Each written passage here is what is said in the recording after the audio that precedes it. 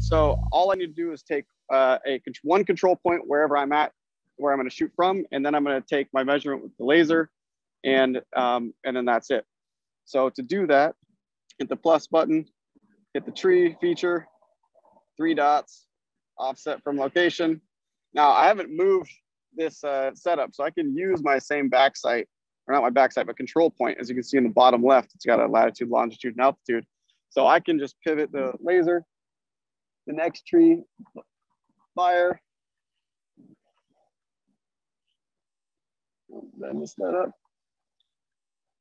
There we go. Got the values in there. Hit send. And you can see another point there. So hit submit.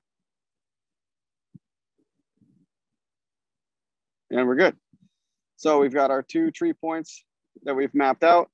And we'll go over this a little bit later, but you can see all this metadata that's captured with every point that we shoot. So, you know, every value that's used in calculating this position is recorded with each feature.